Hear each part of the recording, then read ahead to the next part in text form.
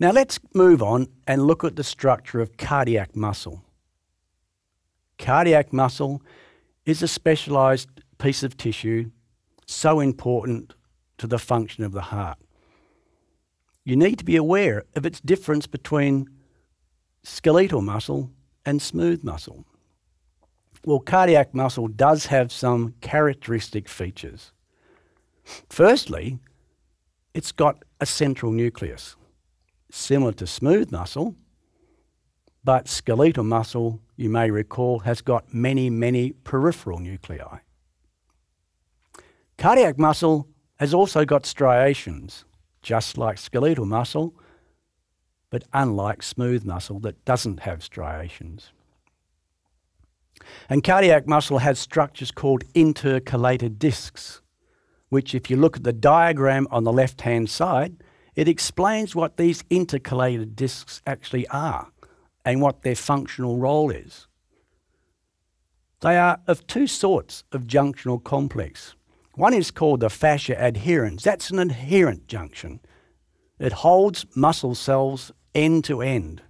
You know, cardiac muscle cells are small cells relative to skeletal muscle cells, but unlike skeletal muscle cells that are arranged in parallel and their contraction is dissipated onto a tendon to bring about movement at a joint, cardiac muscle cells are lined end to end and joined very strongly to each other via these adherent junctions.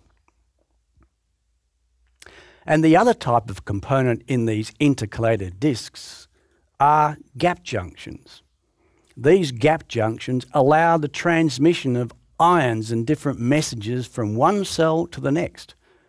And in so doing, contraction could be initiated at one part of the cardiac muscle and move all the way along through other cardiac muscles in a certain sequence. And that brings about the sequential pumping of the myocardium. You see here in the diagram, these junctional complexes are between two separate cardiac muscle cells, and they tend to be a little bit disjointed or irregularly arranged between the two cardiac muscle cells. That increases the surface area of this contact from one muscle cell to another, and therefore further enhances the very strong bonding between these cells.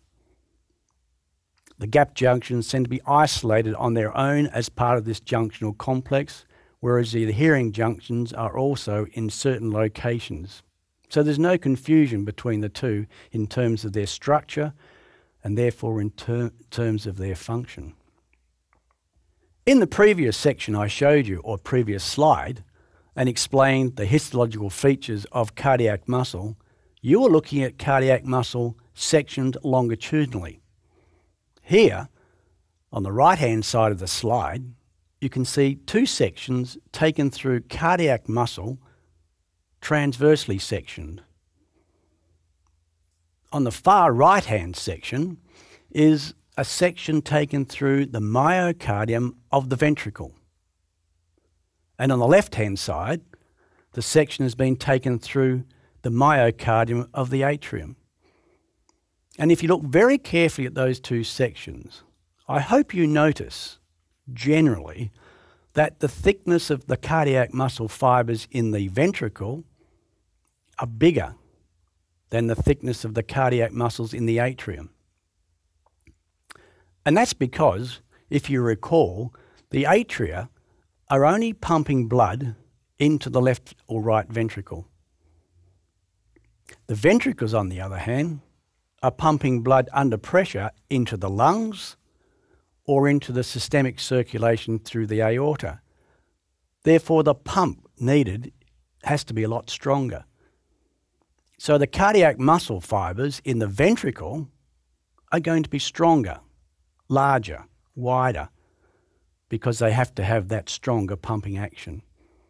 So you can see subtle differences in the size of cardiac muscles when you compare the atria with the ventricle. And just in summary, it just refers to the strength of the pump you need to pump the blood from those two chambers. You just completed your first video of the world's best medical exam preparation.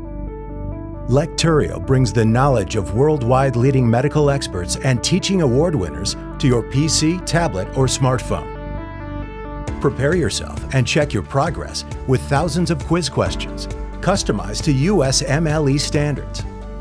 And the very best, you can get in touch with our medical experts personally. Visit Lecturio.com now and continue with the most inspiring medical education around the globe, anytime, anywhere.